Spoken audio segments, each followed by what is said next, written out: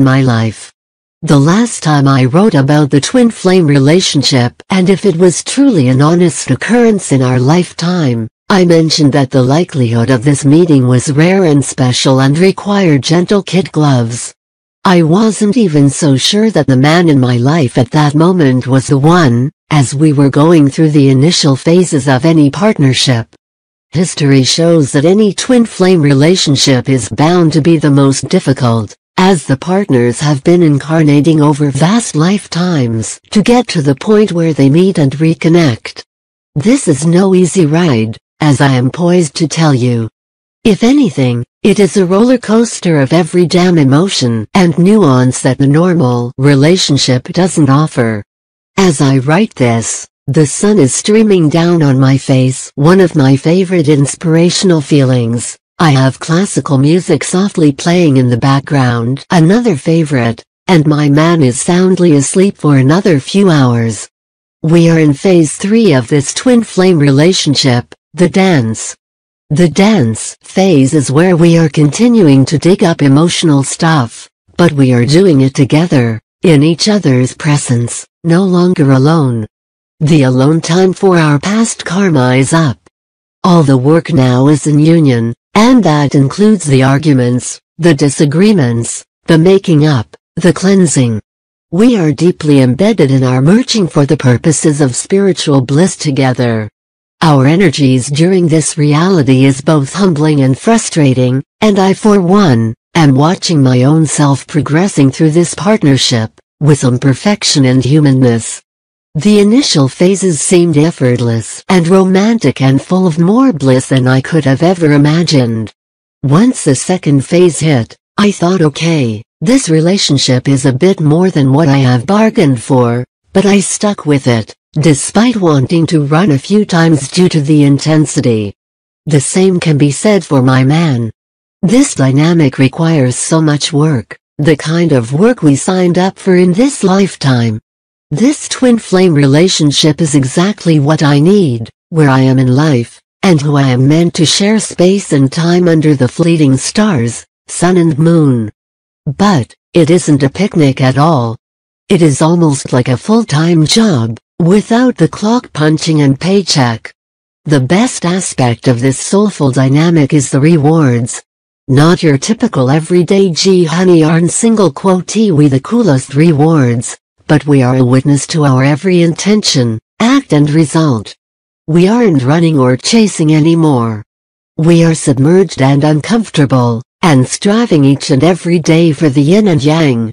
And when it doesn't happen as we would like it to, we keep going.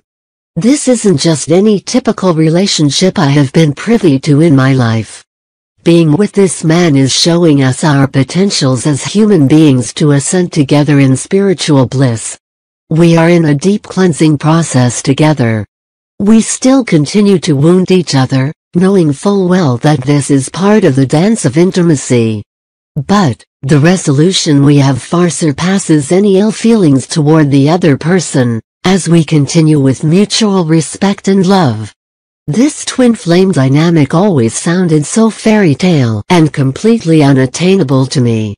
Years ago, I had asked for this, written about it, and never expected what is now occurring on the deepest level possible. Am I happy? Consciously, yes, more than happy. We both get frustrated and confused at the slightest offset to our paths. We run a bit. We chase a bit.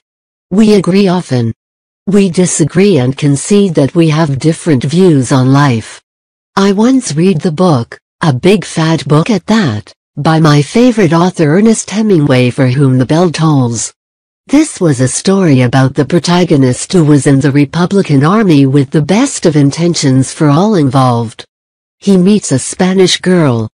During their brief course of interactions, they felt as if the earth had moved with their intense love-making. As he continued on his path out of duty to his fellow soldiers and men, she was taken away from him, and he felt as though he was finally operating from his heart versus his mind. Their liaison taught him about how fragile love is in the wake of turmoil, and his courage to protect. This book took me forever to read, Yet any Hemingway book has a specific message that I resonate with on a deep level. I used to mimic Hemingway's writing when I was in a creative writing class in college. For some reason, this author has always made a strong impression with me. This novel, For Whom the Bell Tolls, as I found out through my own inner work, had a message for me. The message was how past lives are directly proportional to current sagas and relationships.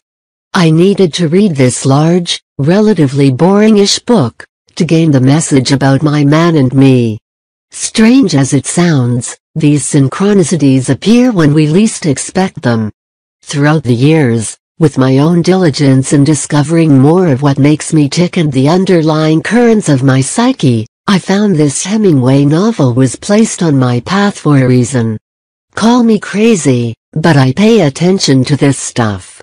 He and I are approaching the next phase of this twin flame dynamic. We are poised to continue the dance and take it to the happiest phase of all, where the world is our canvas, the sacred love and intimacy is enlightening, and we can move all of this energy invested to the outer world. Lots of deep breaths in this current phase, lots of deep breaths. I can't sweep anything under the carpet anymore. I can only welcome what is happening, as we have completely merged in a spiritual realm. More deep breaths.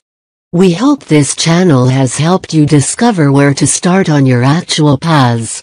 Please like, subscribe, share, and leave your suggestion in the field below. Thank you.